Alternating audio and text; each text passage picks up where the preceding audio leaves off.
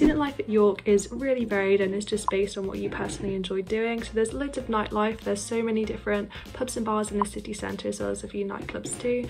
And in the daytime there's loads of walking, loads of cycling paths, different museums and libraries to visit. So it's definitely something for everybody. Uni has such a big LGBTQ network, whether that's on committee level at your colleges, everyone will have an LGBTQ rep. There's also USU, so we've got USU Elect, and there's also loads of societies, especially LGBTQ social, who organises talks and just social events where it just gets everyone together. It's really nice. The main point that drew me to York was the campus setting. Everything was self-contained on the campuses, and the fact that it's all there in one place for York made it feel like a cohesive environment that I could get used to more easily. And feeling comfortable in places is very important to me.